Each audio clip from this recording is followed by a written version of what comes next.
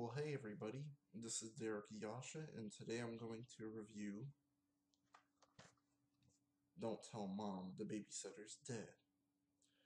Well, yeah, okay, look at the front of the cover, look at the back of the cover, you know. But this movie stars Christina Applegate, yeah, Applegate, and of course the fact that the movie is about their mom going to either a meeting cross country or on a vacation or something like that. And of course, the mom leaves the babysitter in charge, which is an old woman. And of course, the old woman has this strict rule, very strict rules. And of course, they make you hate the babysitter right away, and you don't give a shit about her. What happens to her, okay? When she starts making rules for the kids, this and that, and then of course this guy over here with the guitar and the long hair, when that guy, she goes inside his room to check up on him, he's not there, and of course that she sees Iron Maiden poster of the famous iconic Iron Maiden poster, and of course she gets a heart attack from it and seeing all this rock stuff, that this guy has in his room. You know, of course that the bitchy grandmother, not grandmother, babysitter dies, and of course that they have to get rid of the body somehow. They drop it off at a morgue, and of course Christina Applegate's character has to, get a job or something like that, and, fashion, and of course she's got to take care of the kids. And, basically I don't want to spoil the movie, but, very good movie. Cinematography is excellent. Everything's excellent about the movie. The direction of the movie I like, killing off the bitchy babysitter and, her actually, taking care of the kids. I like that direction. Other than that, everything was good. The cinematography, the sets, all of that. 5 out of 5. 5 out of 5, and very good comedy too. Some funny scenes, but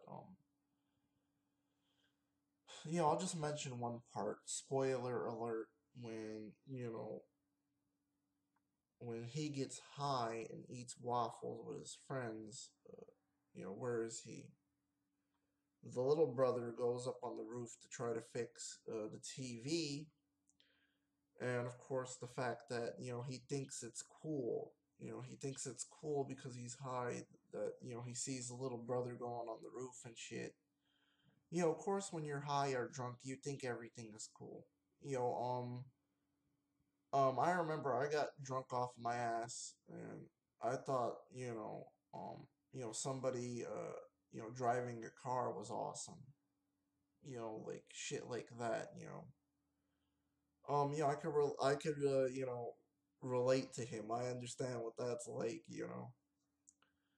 But seriously, you know, I don't know what else to say, but that girl is in here. The girl from Doctor Eagles. I forgot her name. I think it was Deborah Tucker. She was also in Meatballs 4 and something else. I forgot what other movie, but if you do see her, she has orange hair in the movie, but I forgot her character's name in the movie. But just look for Deborah Tucker in the film. You know. But other than that, I don't know what else to say about this movie, but a great classic, underlooked gem. And all I can remember is, as a kid watching this movie like every day, because This guy had this video store. Of course, it went out of business, and of course, he gave a bunch of tapes to our mom. So yeah, that's how I found out about this movie. And ever since then, I still love this movie till this day. And you could see that it's by HBO Films. I don't know if you can see it or not. HBO Films.